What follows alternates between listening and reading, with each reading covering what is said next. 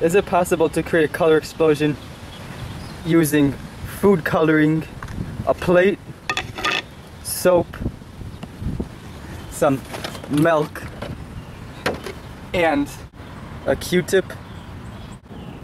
The answer is yes. The first step in this crazy experiment is to just take some milk and pour it on a plate. Just try to, you want to fill up the plate a lot and try to get a big circle of milk so that way the color has more room to spread around. You could use cream instead of milk if you wanted to for a different effect, since cream has a greater percentage of fat content in it than milk does.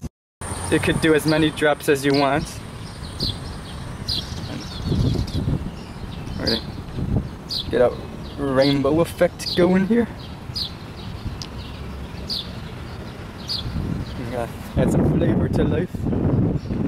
Okay, next, simply take your soap and dab the Q-tip into the soap,